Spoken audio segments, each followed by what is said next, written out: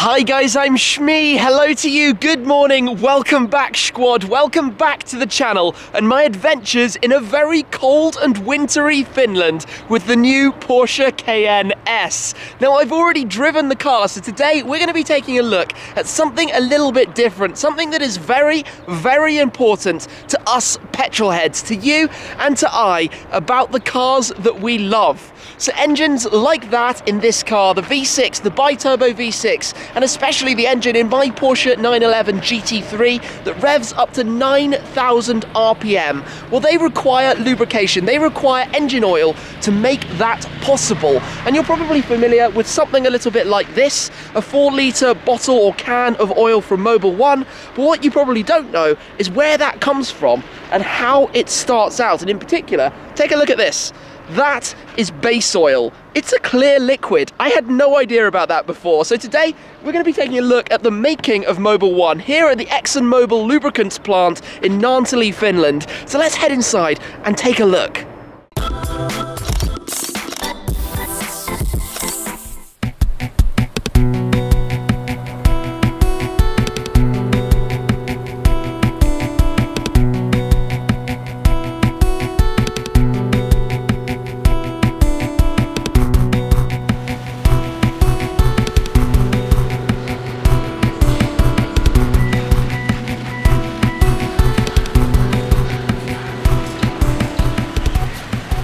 I had a great drive over from Helsinki, the capital of Finland, to Naantali, where we are now. But before we go inside, I want to rewind, take a step back, go back to basics, and talk about why engine oil is as important as I'm making out. So to do so, let's just jump in and open up the bonnet and have a look at the engine in the new generation Cayenne S.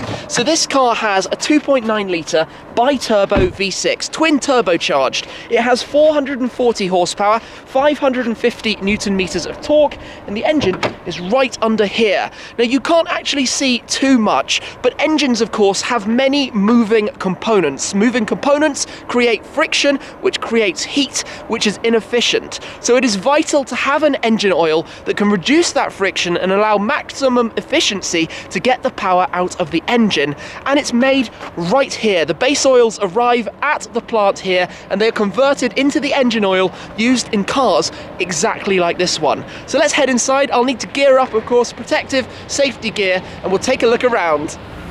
Welcome to the plant that we are going to be taking a look around. And firstly, I'm just going to spin the camera back so you can see that I am suited and booted in my safety gear. But a quick introduction to what happens here. So over 80 million litres of oils arrive per year. We're by the sea, so a vessel comes once a month, bringing oils in, all sorts of different base oils from around Europe. That's then stored in the ginormous tanks that you can see around me. There are over 40 tanks, and the largest ones here take 2.5 million litres each. We're going to see the process and how that all connects, but the snake of pipes from all of these different tanks that leads into the main plant is just crazy. We're going to see that too. So let's continue and head inside. There are two simultaneous parts though, of course, the oil itself and where that actually arrives, but also the packaging, which is a huge operation. You can see I'm surrounded by the 4-litre bottles and cans here, of which they produce over 1 million a year of the 4-litre variant. Also 1 litres, 20 litres, also the barrels, which have over 200 litres. So these all have to arrive literally just on time. It's quite, I guess, similar in a way to being at a car factory and seeing all the components arriving online at the exact moment they're needed. These arrive by truck, they're taken away and stored in a warehouse, which is as large as 5 football fields in nearby Turku.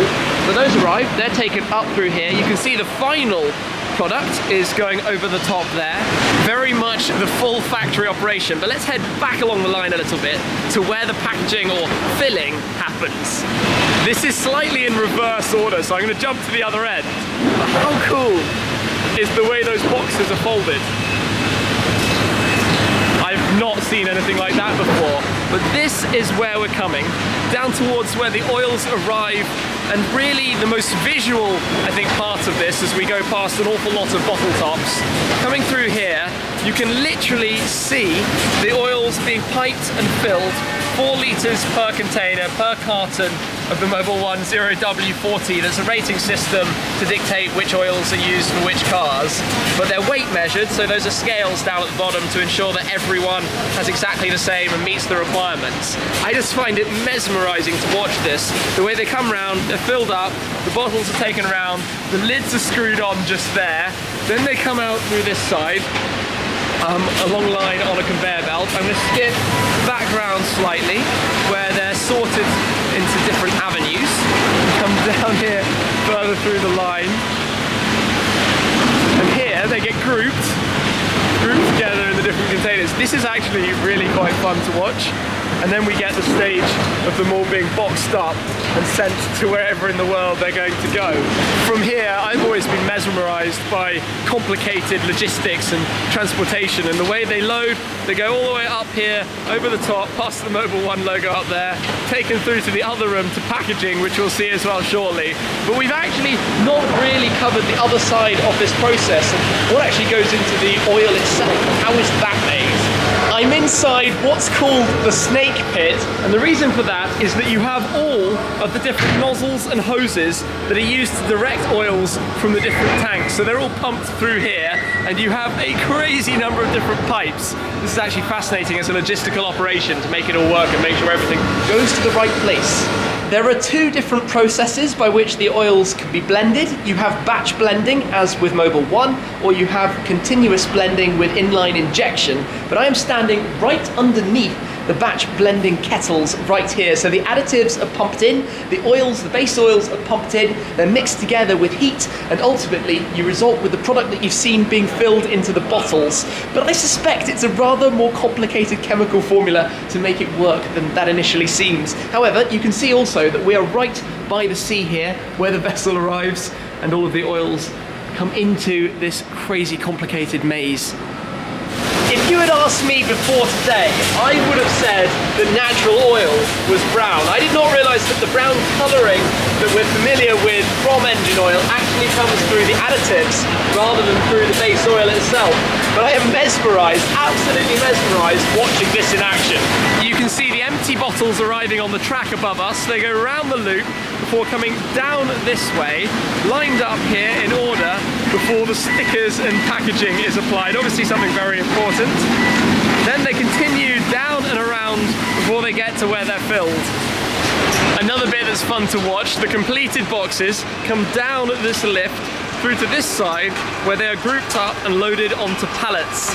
So they're sorted and filtered, and I find the mechanics of all of the equipment really to do this quite intriguing to explore and look at, and the way they're turned around there and then lined up before they get wrapped on the other side. Your 32 boxes, each of 4 times 4 litres, so somebody can calculate exactly how many litres of Mobil 1 that is, come along here on the pallet, I think, to probably my favourite part of this. Watch what's about to happen. Away it goes, the wrapping, the cling filming. If only wrapping Christmas presents was that easy. And off they go to be shipped somewhere in the world for some cars' engines. Check the view from on top of the tank so you can see over the whole plant from up here, and just how many oils are stored in these different tanks. And also, if I spin around this way, down here on this side is the lab, the laboratory where all of the samples that are taken during the filling process are all tested to ensure they meet requirements, all down in there. You can imagine there's quite a strict testing process to make sure everything is completely correct. Back down, but here's a quick question for you guys. This concrete wall that you can see going all the way around, it goes in the background, around the back of everything and around the bottom of the tanks. What do you think that's for? I'm going to tell you a little bit later on. What do you think that is about? If you're wondering how the samples get here, this is a pressurized tube that runs all the way from where the blenders were that we saw earlier, past the tanks, and comes in here with a sample delivered straight away to be run through the different testing machines and computers that line up the laboratory, all of which is definitely far too complicated for me to fully understand. Well, that brings us to an end of this part of today's adventure, but I realise I've left you on a little bit of a cliffhanger about those concrete walls. So let me explain if you haven't already been able to guess. If the largest tank that is in there were to leak, obviously that should never happen, but if it was, it would become a giant swimming pool. It is built just to the height that it would all be contained inside and not allowed to leak out. So there we go. Anyway, a very interesting visit for me, a little bit different, but obviously the engine oil is so critical to the videos that I'm shooting every single day and the cars that I'm driving, and enjoying those engines and exhaust noises, especially in cars like the GT3. But for now, I'm going to jump back into the Cayenne. I'm going to be heading back over to Helsinki, so let's jump in the car, warm up a little bit because it's freezing here, and head over to Porsche. It's a gentle cruise back, about 2 hours, taking the motorway this time. On the journey here, I went a little bit more exploratory in the route I chose, so via some amazing locations and just some interesting roads to drive the car a little bit more, so you'll have to watch that video if you'd like to know about the new Cayenne S. But it cruises along very nicely, adaptive cruise control naturally, lane departure warning, so if you start straying it will vibrate away at you and all that kind of creature comforts inside the car. Generally just quite relaxing. We've still got the studded tyres on the car as well, so there's a bit more noise, interesting for me driving in a snowy environment like that. But a gentle drive really back towards Helsinki to return the car and then catch the flight later on after this little adventure. And here we are then, back at the Porsche Centre Helsinki. All done then, back where we started about 500 kilometers later. I've had some good usage out of the new Cayenne. As you can see, it is a little bit dirtier as well than when this journey commenced, but that's the purpose of an SUV. That's why we used this car for this adventure, the making of Mobil 1. So a big thanks to them as well for hosting me at the factory. Interesting to see something a little bit different to the norm for me, and also of course to Porsche for the opportunity to drive in the new Cayenne as well. So check out that video if you haven't already. Anyway, I'm going to wrap it up for there. Thank you very much for following this little trip with me, guys. I really appreciate your support, and I will be sure to see you again very, very soon. Cheers.